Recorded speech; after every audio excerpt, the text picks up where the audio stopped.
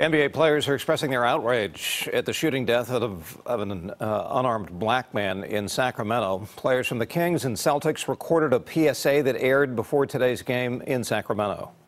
We will not shut up and dribble. This is bigger than basketball. Change can be uncomfortable. Change is necessary. We need to talk. We need to act. We matter. We must unite. Say his name. Stephon Clark. Stephon Clark. We must unite. During warm-ups, players wore shirts with his name on them. The 22-year-old was shot and killed by police on Sunday night in his grandparents' backyard. Well, today, firefighters and police